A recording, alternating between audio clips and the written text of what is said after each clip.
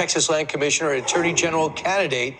The primary is coming up. George P. Bush joins us now. George, what prompted you to declare and ask for this type of label? Well, Texans have had enough. This is a historic surge of illegal immigration, of illegal activity in border communities, a record amount of fentanyl and narcotics being smuggled across our border.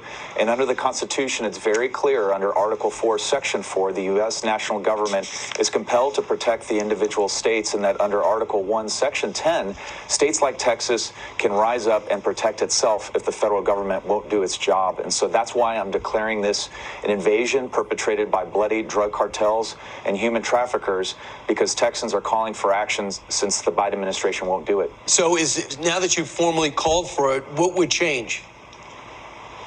So I'm running for an office that would allow me to actually do something about it. I've been talking about this idea for months. It used to be states like Texas that would lead on this charge. It's actually Arizona and Attorney General Mark Brnovich that has led the charge legally on this argument. But the next step in this process is for our current Attorney General to draft an advisory opinion to this effect, and for the governor to step forward and have that flexibility, that statutory authority that he has to further strengthen not only our border, but to back our law enforcement officials who are hamstrung and unable to enforce federal immigration law. And finally, I'd say this, Brian, is the next Attorney General working on overturning U.S. versus Arizona, which restricts local county law enforcement officials from enforcing federal immigration law. Because once again, if this president is actively going to work against law and order, it has to rest on the states to do the job. So here's a recent poll was given. They asked the American people, how's President Biden doing on the border? 27% approve, 60% disapprove. But, you know, he has his left wing demanding that Title 42 be dropped, saying it's racist. Why does he seem to care more about the left wing than the majority of the American people? Well, it's a misguided policy. Even Democrats in Capitol Hill are rising up against lifting this Title 42 policy. Several are presenting a bill to extend this for a month, perhaps 2 months, to hit the pause button and saying, Mr. President, this is the wrong decision. You know, this president has been in office for over 40 years. He's a career swamp creature, never been to the Texas border. Kamala Harris has only been here once, spending more time in the air than actually on the ground talking to Border Patrol officials, asking for their advice and their counsel as to how to address this issue. And they tell me unanimously that Remain in Mexico policy and making sure that Title IV stays on the books are the two last remaining measures that we have to turn back this historic surge of illegal immigrants that could exceed 18,000 a day on our southern border, most of whom, by the way, are encountered on the Texas border. But, George, they say that right now, the Remain in Mexico policy should be put in place. A judge demanded it.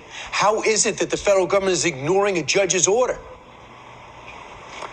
Only this presidency would do it. He has acted outside of his constitutional bounds on multiple occasions, thinking that he has Article 1 powers when he really only has Article 2 powers.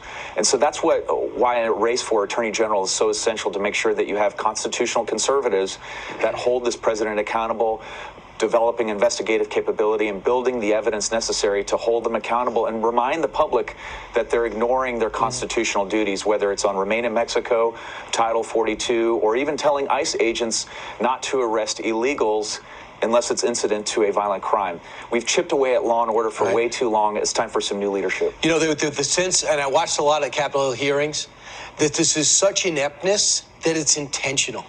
Do you believe it's their intention to break the border? Absolutely. President Biden called upon the idea of not building another inch on his watch. And in Texas, we're going to build miles and miles. As land commissioner, I'm already building miles. But we're doing what we can. We're going to roll up our sleeves. We're can-do people. And I'm thankful to have the opportunity as land commissioner, as a candidate, to be a part of the process to rebuild our country. And when I was flying back from Galveston this week, I met a man building the Texas wall who was supposed to be building the federal wall until they shut it down. So there is a wall being built by the state of Texas, which is just sad. You have to do that to protect yourselves. And it's high tech. George P. Bush, best of luck in your May primary as you aspire to be the next Attorney General of Texas. Thanks so much, George.